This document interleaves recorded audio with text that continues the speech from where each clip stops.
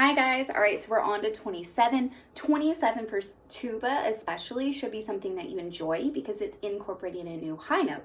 And for most of you, F is probably still a little easier than low B flat right now in your low range, so you should really like this one.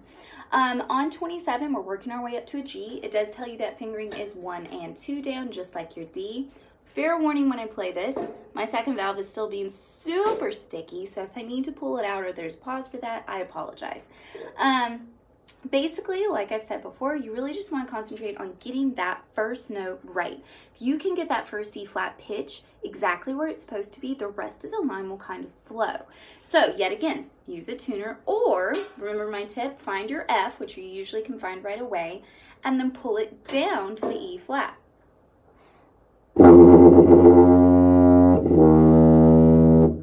So there's our E flat, and that's where I'm going to start. Here we go. Here's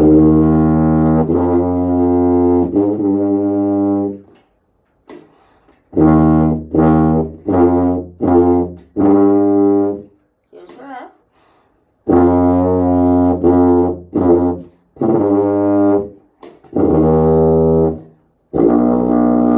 Here's your E flat. All right, guys, good luck.